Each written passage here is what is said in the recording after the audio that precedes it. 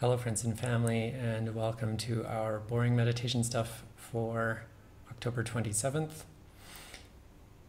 Today I wanted to talk about autodidacts, more specifically how when it comes to meditation, everyone is tempted to become an autodidact. I've made this recommendation very specifically fairly regularly in these videos, and then implicitly at the end of every video after a while I just started linking to instructions for installing a qualified teacher's Anapana instructions on your phone, iPhone or Android both, so that you could follow those instructions. It's interesting to me, I've suggested to people before that they either take a Vipassana course, which is taught by a qualified teacher, or that sometimes their kids, maybe particularly teenagers, can take short Vipassana courses, and younger kids can take Anapana courses over a weekend. And parents will often respond with, "Oh, I would rather learn on my own," or "I would rather have my kid learn on his or her own." And it's very strange because I don't think most people would treat any other skill this way. So when it comes to learning the piano, few parents just buy their child a piano and say, "Well, okay, now go to it. I downloaded an app for you, learn the piano." There's a reason that you go to piano lessons, and there's a reason that it takes some time, and it's because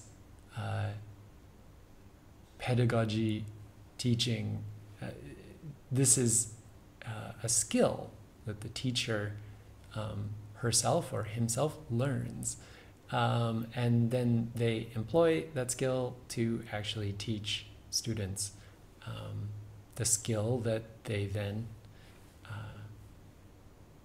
want to convey. And for some reason, and I don't quite understand the reason, people seem to think that meditation is somehow different from other skills. You just quickly pick up an app or you read one book and then you sit down and start doing it, when we would never think about computer programming that way. We would never think about a musical instrument that way. We wouldn't think about driving a car that way. And meditation is quite a bit more difficult than all of those other skills. It's a lifelong pursuit, and you will never, within the scope of your life, master it the way that you could say, well, like this lady is more or less mastered driving. Like she's as good as a human being is going to get at driving a car. Or this person mastered the violin. Nobody masters meditation, really. I mean, few and far between, exceptional circumstances and learning.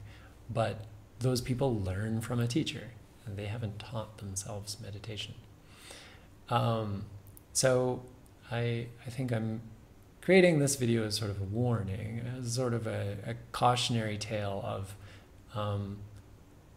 don't try to do this. Don't insist on this autodidact path for meditation, because above all other skills, it's a very silly thing to do, especially when good meditation instruction is always free and always very willingly given by a loving teacher who really wants you to learn the technique because they see huge value in it and they want as many people to learn it as possible. So take advantage of those opportunities if and when they are available to you.